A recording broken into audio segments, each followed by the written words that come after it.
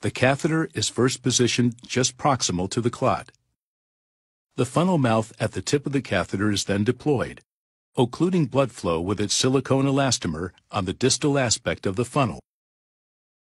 This results in the mouth of the funnel tip being maximally expanded in a radial fashion by the patient's own blood pressure, creating a seal against the arterial wall and arresting blood flow.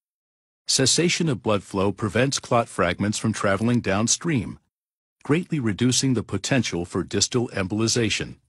The patient's blood pressure, along with the radial force of the funnel tip, combine to press the device against the arterial wall, anchoring the catheter firmly and safely. The outward expansion of the megavac anchors and centers the device and can be used as an anchor for other devices in crossing tight lesions or tortuous vessels.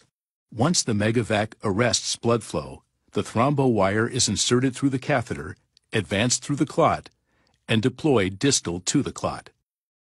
While applying suction with the megavac, the thrombo wire is retracted to simultaneously pull the clot into the funnel mouth and through the catheter. After complete clot removal, suction is discontinued and the catheter tip is undeployed, restoring distal blood flow. Rapid removal of occlusive thrombus with vacuum extraction can accelerate door-to-balloon time and improve outcomes.